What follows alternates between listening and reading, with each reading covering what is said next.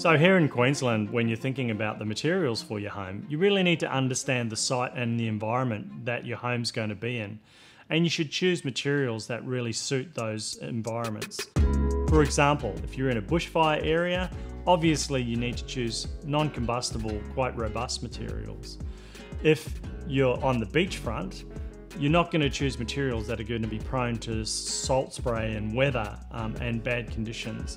Or if you're on top of the hill, obviously you need to really consider materials which are going to allow you to have resistance from high winds and wind mass on the building. It is very important to think about the environment you're in and the materials you're going to use to make sure that those materials are, for the life of the building, suitable and will last and have longevity. Embodied energy is basically the amount of energy it takes to create a product, to pack that product, to ship that product, and to install that product, and for the back end of the lifespan, to demolish that product.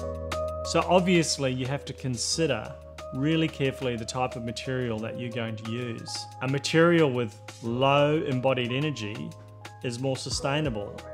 We try and prioritise materials that are located closely to our home building site.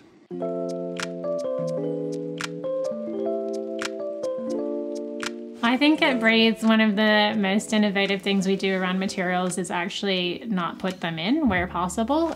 So looking at taking things out that are applied finishes and looking at using substrates that are fit for purpose instead.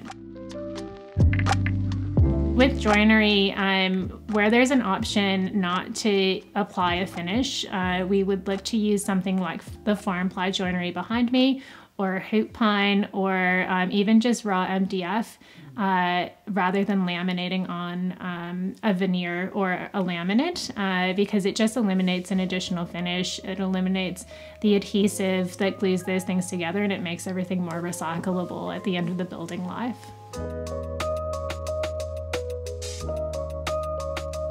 We were lucky enough to have a beautiful rural home we did once, where we were able to send the landscaper out to search for natural rocks and stones off the property, and then we reused those back in the construction of the home, particularly in the landscaping. And that gave us a really great connection to the site, as well as providing a sustainable outcome.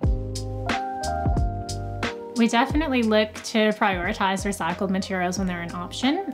So the best materials to recycle are materials that are unitized, because they can be removed from another site and relocated and reassembled at a new site. So that's things like brick, recycled timber flooring. They can be installed by component in a new site. And beyond that, we look at including recycled content in materials. So if you can't get a fully recycled product, you can often get one that has components of its makeup that are recycled. And failing those, our third choice would be to specify a material that is fully recyclable. So it might be new when it goes in, but that it can be completely reused at the end of the building life.